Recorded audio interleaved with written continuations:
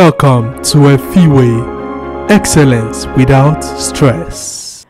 Hi guys, welcome back on this our beautiful Efiwe journey. We are back on the journey of excelling without stress, and today our topic is refraction of light on plane and curved surfaces. Refraction of light. So what is refraction? You know, just as we said that reflection is the bouncing back of light rays on a plane surface, but refraction occurs between two medias. Look, for example, look at this light ray. It's coming from air and it entered glass. That is when refraction occurs. So let us read. Refraction is the bending, that is changing direction of a ray of light when it crosses from one medium to another, e.g. from air to glass. That is when refraction occurs, when a light ray is moving and there is a bending. Look at it now. The light ray was coming from air, but once it entered glass, there is a change in direction. Look at it now. If this place was 30, this one is automatically lesser than 30. There is a bending.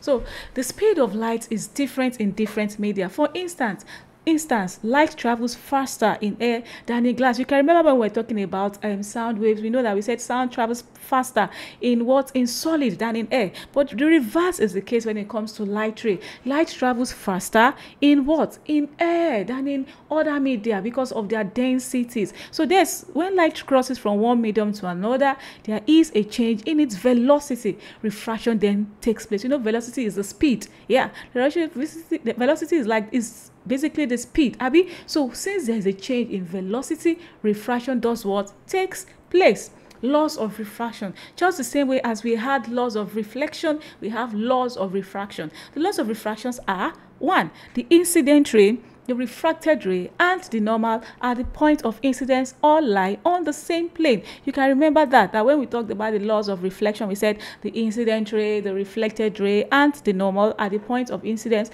all lie on the same plane. But for the law of refraction, we have the incident ray, the refracted ray, and the normal at the point of incidence all lie on the same plane. The second law says, for a given pair of media, the radius of the sine of the angle of incidence to the sine of the angle of refraction is a constant.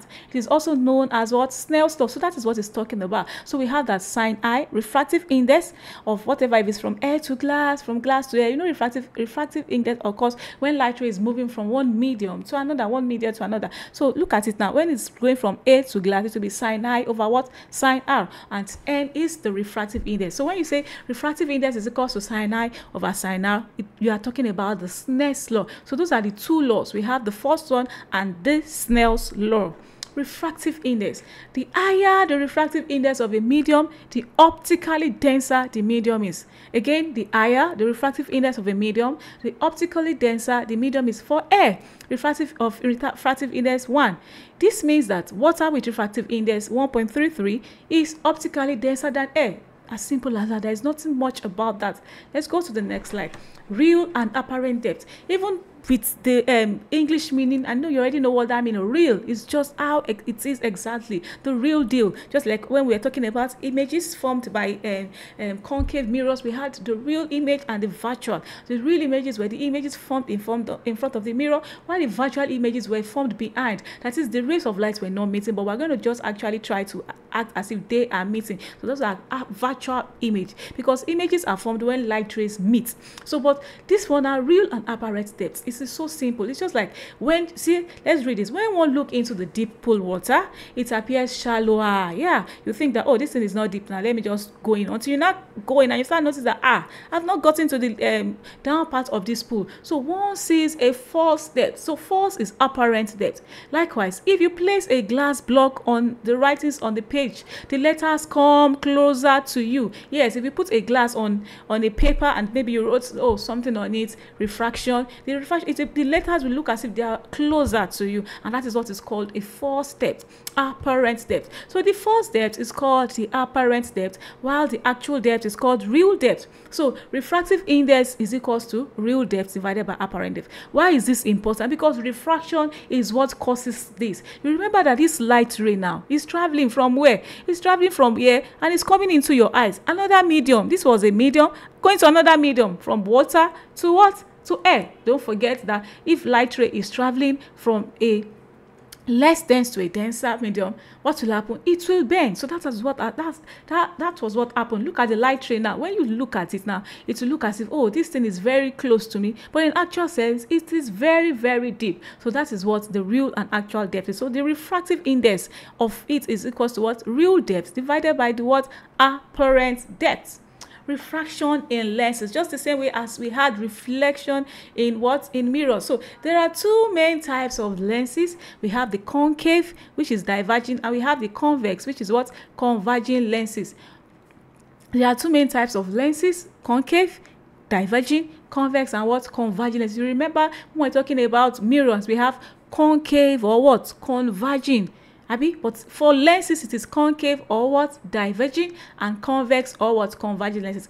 All other types of lenses are variants of the two below. When parallel ray of light falls on a convex lens, they are refracted to converge at a point. We can see this. This is a convex lens. The convex lens actually works like the concave mirror, while the concave lens works like the what? The convex mirror. Let's not mix that. It's so simple. So it is a convex lens that converges, while the concave mirror what? Diverges. You can see the light ray, it's diverged, but this one, they came together to meet at a point. So when parallel rays falls on a convex lens, they are refracted to converge at a point. Its focus, hence the name converging lens. Yes, they converge at this point. So this is the point of focus. So why the concave lens, on the other hand, this one, after refraction, they diverge. Yes, they diverge. So a convex lens is converging, while the concave mirror is also what? Converging. So convex, concave mirror, convex lens, concave mirror are both converging, while the concave lens and the convex mirror are both what? Diverging. Rules for image formation. You know, I've already explained this to us, that when we're talking about mirror images formed by the mirror, I told you that this is not like the plane mirror. For the plane mirror, it returns whatever it is you put. If you are tall, it will show you as being tall. Not that you will be tall and your head will be touching the floor. Something is definitely wrong, right? So for the convex lenses, the position you are will determine where the image will be formed. It's not a constant. It's not the same. It's not same size. It's not the same type of image. It's not all. Do you get? So the rules for images formed by convex lenses. Understanding the behavior of light rays passing through a convex lens is essential to understanding image formation. Luckily for us, for image formation by convex lenses, there are rules. Once you can follow that rule, you will not have mistake in determining where the images are formed. There are three basic rules that summarize the behavior of light ray through a convex lens. Simple rules. First, a light ray that is parallel to the principal axis passes through the focus on the other side of the lens after refraction. Let's check that. Let's see our light ray. Yeah, this is the light ray. Let's call it light ray A. Look at it coming. And what happened is there was refraction, but this is the rule. Any light ray that is parallel to the principal axis, this is the principal axis. So let me just quickly explain this line. This is the optical center. So this F1 is the focus, this F22 is the focus. The F1 is the same length. F1 and F2 here, they are the same length from the optical center. So if the optical center to F1 is 5, the optical center to F22 is 5. If the optical center of from the optical center to 2F1 is 10. Also, from the optical center to 2F2 is also 10, because F1, 2F2 is twice of what? F1. That is just what it means. So look at it now. The first rule says that if the light ray is traveling parallel to the principal axis, what happens? It goes through the what? Focus on the other side. First, a light ray that is parallel to the principal axis passes through the focus on the other side of the lens after refraction. That rule is so important. The second one says a light ray that passes through the optical center of the lens does not change direction. Can you see that? If it passes through the optical center, it continues moving in a straight line. There is no what? Refraction. There is no change. There is no bending of the light ray. So that is the second rule. And the third one says a light ray that goes through the focus moves parallel to the principal axis after refraction. So you can see this light ray was coming and it went through the focus. How will it then be refracted? It will go what? Parallel. Have you seen that? Parallel. And let me just show you something. Rule number 1 and rule number 3 are the reverse of each other because of the what? Law of reversibility of light. Because this one was going parallel to the principal axis, it came to the focal at this side. This one now that was not going to the focal, what happened? It became parallel to the what? Principal axis. Those are the that shows the law of reversibility of light. And the same goes there, the same law. Have you seen it? Have you seen the way it looks here too? When it was parallel, it's going to diverge up. It's not going to go, it's just the opposite of this one. So once it goes through the optical center, it's not going to change direction. So let's go quickly. So the principle of reversibility of light.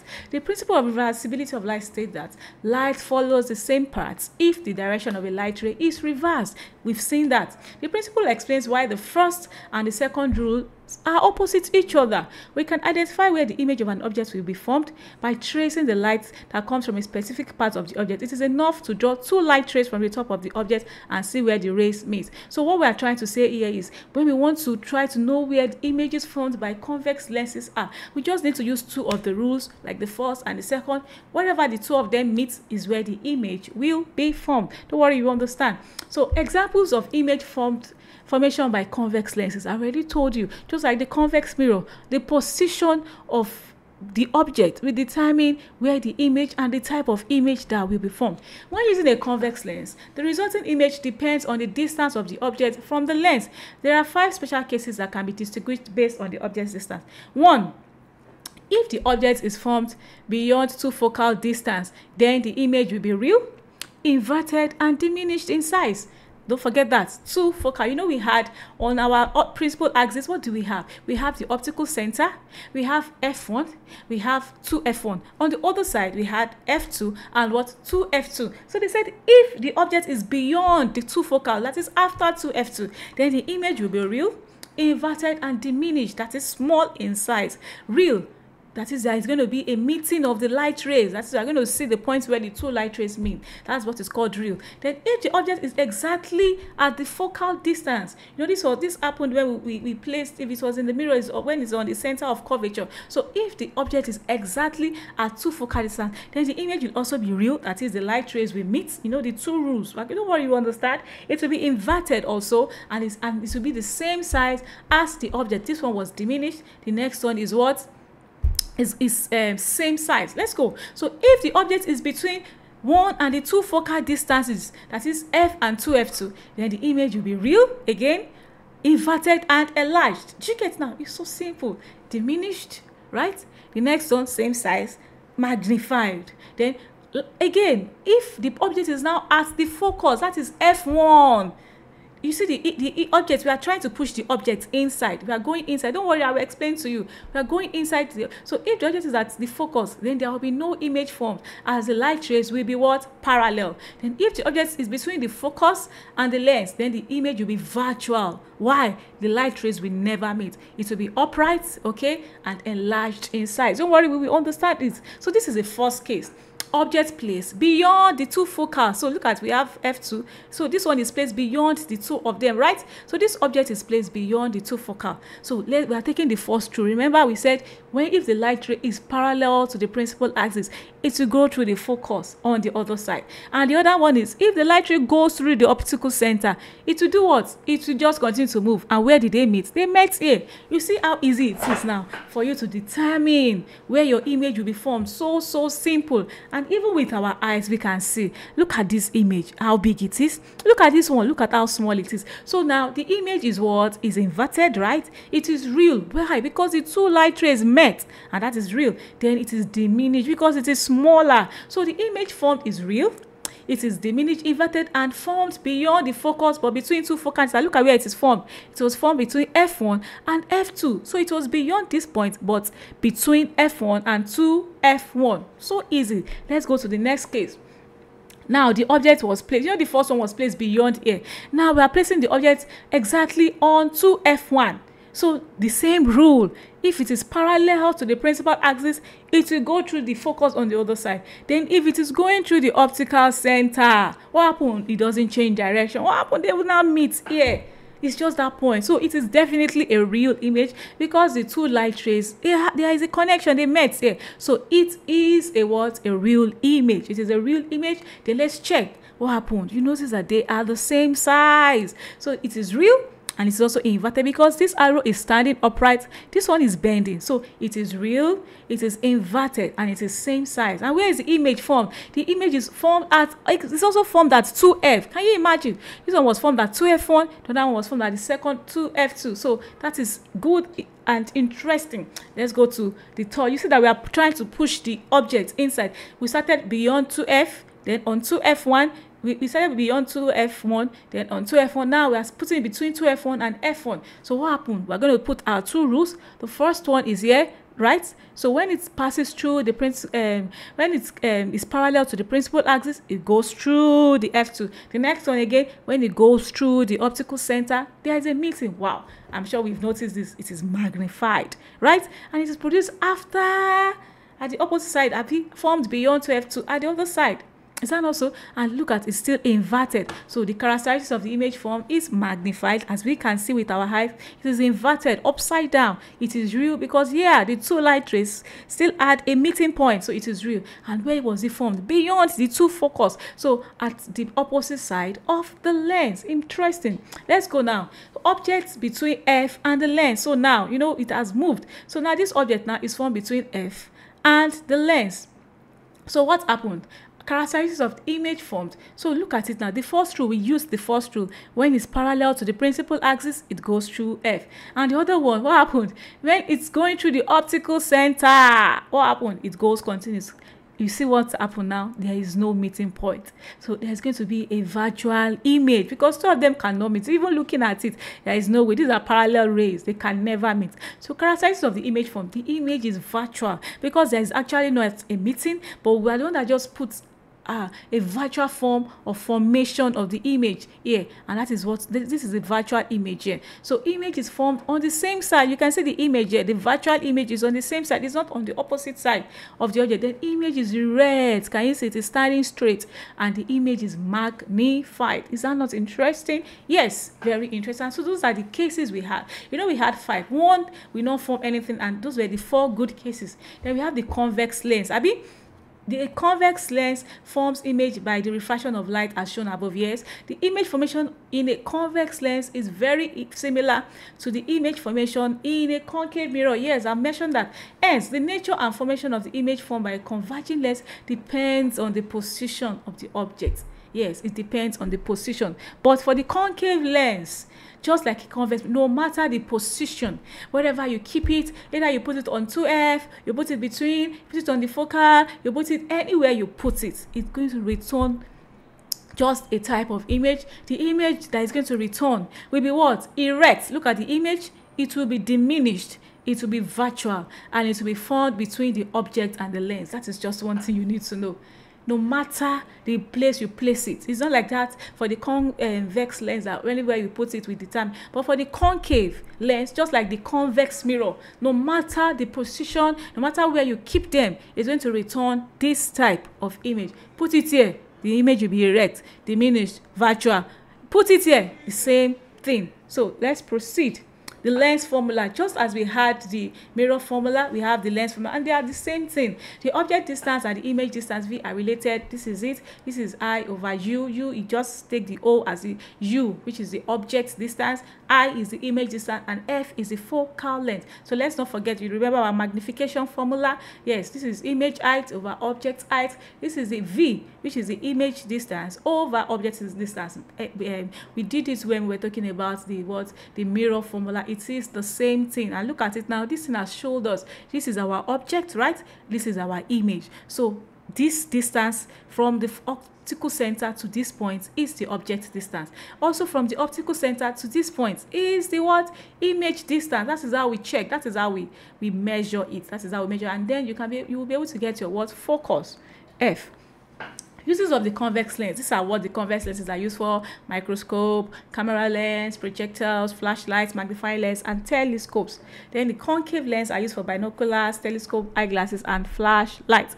Refraction through prism. Refraction through prism. So there are 2 types of prism. We have the rectangular prism, this is it, and we have the triangular prism. We have the rectangular prism and we have the what? The triangular prism. So let's continue. Prism. Rays are produced from rectangular prism, which has the angle of refraction either produced from the normal or produced to the normal, but rays transmitted through a triangular prism are always refracted towards the normal. They are always refracted towards the normal. Look at it, always refracted towards the normal and close to the base of the triangular prism. So let's look at this image very quickly. This is our light ray coming in, Abby. So look at it now. We have PE as our incident ray. It is the light ray coming in, traveling in a straight line. So PE is called the what? The incident ray. So don't forget, when light ray is traveling from one medium to another, there must be a bending. So what happened? This is the same light ray, but what is this? This is called the refracted ray, because it has moved from one medium to what another. Supposing there was a bouncing back here, it will be reflection, but because it has moved from air to glass, refraction, right? So, and this is the refracted ray. So AF, E and F is the what? Refracted ray. So now we now have FS, F and S. That is the what? Emergent ray. That is the ray of light. You know, it came like this. Inside there is called the refracted. That is this ray that is coming. It's the same thing that did what? That came out here. That is what is called the refracted ray. And this angle is the what? Angle of the prism. It can be 60. If it's 60, 60, 60, you know that is a what? Equilateral triangle. So this is angle I is the angle of incidence. This point is the angle of incidence, angle of refraction. This is the emergence angle, sorry. This is the angle E, emergence angle, and D, the angle of what? Deviation. This is the angle of deviation. So don't forget that. So minimum deviation dm of the light occurs when the ray passes symmetrically through the what? The prism. That's when we get the what? Angle of deviation. You can see the angle of deviation now. Look at this incident ray. This is just like its virtual part. The reflected, sorry, why is it doing like that? And for the emergent ray, this is it. So the point where the incident ray, the virtual part of the incident ray and the emergent meet is where we're going to have our what? Angle of deviation. We can see that this is actually the incident ray, but this, you can see this dotted line outside, yes, and for the emergent ray you can see the dotted line. So this point gives us our angle of what? Deviation. Refractive index of an equilateral triangle. How can we get this? So look at this now. When I1, which is this point, is equals to I2, let's assume that, okay, we are saying I1, this first I is equals to I2. Then what happens? A plus the angle of deviation is equals to what? 2I. Don't forget that. If I1 is equal to I2, then we can say A plus D is equals to what? 2I. Or I1 is equals to A plus D over 2. Do we understand that? Let's go to our board to quickly do that. Sorry.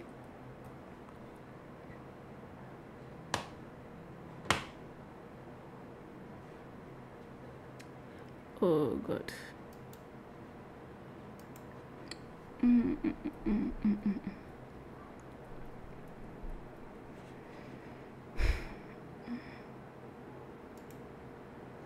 Oh God, our body refuses to work today. I don't know why. Oh God. Okay, so let's just try to explain. So when I1 is equals to I2, we say that A plus D is equals to 2I, is equals to 2I. So our I1 is equals to A plus D. You know how we did that. We said A plus D is equals to 2I. So if I'm making I1 the subject of formula, what will happen? It will be A plus D divided by 2. So we have gotten I1, right? Our I1, okay, let's keep it there. Don't forget, if I1 is equals to I2, what happened? R1 is equals to also equals to what? R2. You remember that? So if I1 is equals to I2, definitely the angle of what? Refraction will also be equals to the second one. This is R1 and this is R2. So if I1 is equals to I2, or R2 will also be equals to what? R2. So we have that. So R1 plus R1 is equal, R1 plus R2 is equals to what? Is equals to A. So R1 plus R2 is equals to A. I1 plus I2, if I1 is equals to I2, then definitely R1 is also equals to what? R2. And the addition of R1 and R2 is equals to the angle of that, of the, what's it called? Of the prism. The addition of the refracted ray 1 and refracted ray 2 is equal to the angle of the triangular prism, which is A. So definitely, if I had R1 plus R2 together, what am I going to be having? I'll be having 2R1, right? I'll be having 2R1, and 2R1 is then equals to A. Then what is my A? My A, or what is my R1? My R1 is equals to A over 2. Do you understand that? Let's put that together. So it means now we have I, which is the incidence angle, right? We have the angle of incidence will be what? A plus D divided by 2. We have R now. We've established that R also is A over 2. Don't forget that when I is equals to, let me start again because our board refuses to work today. Let's just quickly check. Let's just try to explain it like that. Let me re-explain so you can understand. When I, this angle here, the angle of incidence here is equal to I2. Do you get it now? Then we have our A, which is the angle of the prism, plus D to be equals to what? 2I.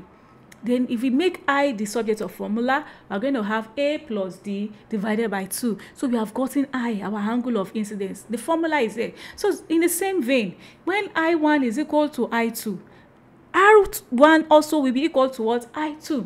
And don't forget, R1 plus R2 is what? Equal to the angle of the prism. That is established. And if I add the two together, it's going to give me 2R1. 2R1 is equals to A. Then R1 will just be A over 2.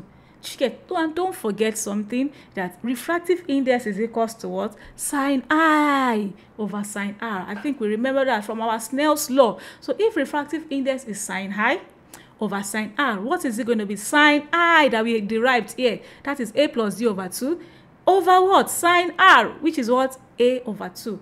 Are we clear? Or let me just take it one more time. When I is equals to I2, A plus D, which is the angle of the prism, and D, which is the angle of deviation, is equals to what? 2I, or I1 is equals to A plus D divided by 2. Angle of minimum deviation, deviation is D, which is equals to A plus D divided by 2, right? We have our I already, which is the angle of incidence. So also, when I1 is equals to I2, definitely R1 is also equal to R2. Exactly, and don't forget, R1 plus R2 gives us the angle of the prism. So R1 plus R2 is equals to A. So 2R1 is equals to A. Then R1 is equals to A over 2. And from the law, Snell's law, sine I is equals to a refractive index is equals to sine I over what? Over sine R. So the refractive index of a triangular prism can be given as sine A plus D over 2, which was the I we got here, divided by sine A over 2, which was the R we got here. So that's how we've established the angle of incidence. So the critical angle, we have a lot of things to solve. Why is our board not working? Why is our board not working? Okay, let's proceed. Guess I will try my best to explain it. Oh, God. So the critical angle is the angle of incidence. Let's not forget that. In the denser medium, where the angle of refraction in the less dense medium is 90 degrees. Don't forget that. The critical angle is the angle of incidence in the denser medium when the angle of refraction in the less dense medium is 90. There's one important thing about the angle of the critical angle. It only occurs when light ray is traveling from a denser to a less dense. For example, from water to air, from glass to air. So that is when critical angle does what? Does occur. So the critical angle is the angle of incidence in the denser medium. So in this denser medium, what we call the angle of incidence is not angle of incidence. There is a change of name. So the critical angle, when light ray is traveling from a denser to a less dense medium, the critical angle is the angle of incidence in the denser medium when the angle of refraction, you can see the angle of refraction in the less dense medium is what? Is 90 degrees. You know that ideally, when a light ray is traveling like this, it can come out. But in this case, the light ray traveled, and now the light ray is here. The reason why it's called a critical angle is because after this point, it's not going to be refracting again. Ideally, refraction is supposed to bend, but this refraction here is already close. It's already at 90 degrees. Critical, you know, when you see something is critical, it is a situation that after this situation, something can happen. So that is what has happened. After this point, this light ray will enter this point, and that is like reflection. And we are going to talk about it in the next this thing, which is total internal reflection. So the critical angle is the angle of incidence. Normally this light ray is supposed to refract, but when the angle of refraction is 90 degrees, that is what is called the critical angle. The critical angle is the angle of incidence in the denser medium when the angle of refraction in the less dense medium is 90. So now, can we get our formula? Don't forget, this light ray is moving from what? From A, Abi, to where? To B. It's going outside. So this light ray is moving from A to B. Is that not so? Yes. So normally, we know that if light ray is traveling from a less dense to a denser medium, we have sine I over what? Over sine R. Is that not so? We have sine I over sine R. That is the normal movement. Like maybe it's traveling from air to glass, from air to water. That's when we have sine I over sine R. But look at, in this case, we said the angle of refraction is what? Is 90 degrees. Let's not forget that. The angle of refraction is what? Is 90 degrees. So now, normally, when it is going from air to water, it is sine I over sine R, right? So we have it here as sine C, because that is what is called now. It is the critical angle, is the angle of incidence. We will not call it incidence again. It has changed its name. It's just like a woman that gets married, she will change her surname. Same thing. This incidence angle's name will change because of what has happened to this refracted, because of the refracted ray. So the critical angle is the angle of incidence in the denser medium, when the angle of refraction in the less dense medium is what? 90 degrees. Is that clear to us now? So we have sine C over 90, and that is just the normal. That is for if we're talking about it traveling from what? Air to glass. So what is sine 90? Sine 90 is actually 1. But now this thing is traveling from a denser to a less dense. So it means our what's it called? Refractive index will have to change. There must be an inverse. This one is for the normal one, when light is traveling from a less dense to a denser. That's when we have sine I over sine R. But in this case, it is traveling from a denser to what? To a less dense. So we have to change this. It's going to be what? Sine 90, which is 1. Look at this sine 90. Look at, we had B to A here, right? We had B to A. That's what this formula is. But now we are having from A to B. So if we are having from A to B, what is down? We come up. And what is up? We come down. So sine 90 is 1. Sine, and then the sine C will come. So the refractive index, critical angle. So is refractive index now is now what? 1 divided by what? Sine C. 1 divided by sine C, where C is the what? Critical angle. So we can now get the refractive index to be what? 1 divided by what? Sine C. Let me take that again because of the lack of our board today. So look at it now. I said that critical angle occurs when a light ray is traveling from a denser medium to a less dense medium, right? So look at it now. This is a light ray. Ideally, it was supposed to just bend, but this is a critical period because of what? Any other push is going to not, it will not refract. It's going to what? Reflect. And we're going to talk about that soon, which is a total internal reflection. This is clear to you. And don't forget our Snell's law. Our Snell's law says that sine I is equal, refractive index equals to sine I over sine R. Yes. And look at what we said. Critical angle is the angle of incidence. So it means that this now, this our angle is no longer called incidence. So it's now the critical angle. So we have sine C.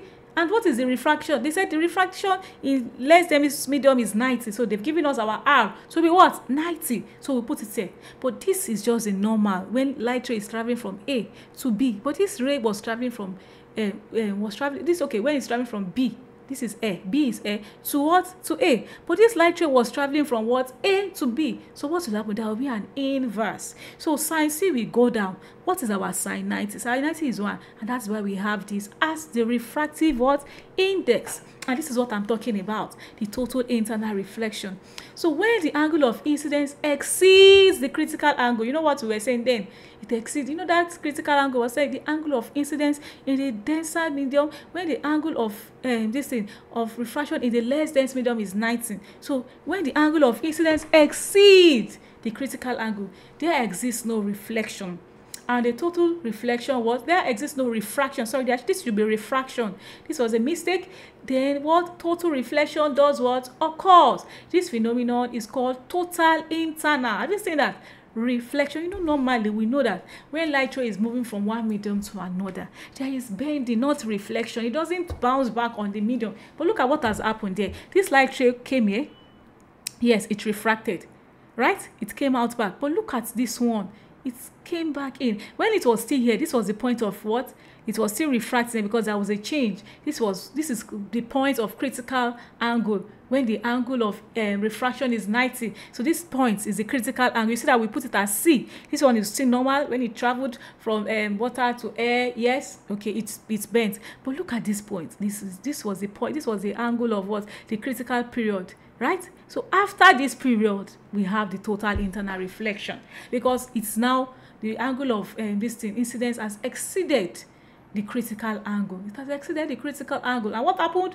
Look at it now. We have total internal reflection. So when the angle of incidence exceeds the critical angle, there exists no reflection and a total what? There exists no refraction. Sorry about that typo. And the total reflection what? Occurs. This phenomenon is called total internal reflection.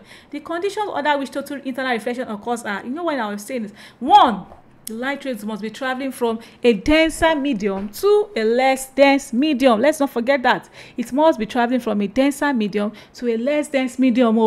Not just when it's traveling from a less dense to a denser. And the angle of incidence must exceed a critical angle. Let's not forget that. Those are the conditions. What are the applications of total internal reflections? Binoculars. Binoculars use total internal reflection to reflect light through a series of prisms to magnify distant objects. You know what binoculars do? So they use this application of the total internal reflection to get a wider view so that they can magnify distant objects. The prisms are arranged in a way that the light entering the binoculars is reflected several times, total internal reflection, before reaching the viewer's eyes, resulting in a magnified image. Then we have mirage.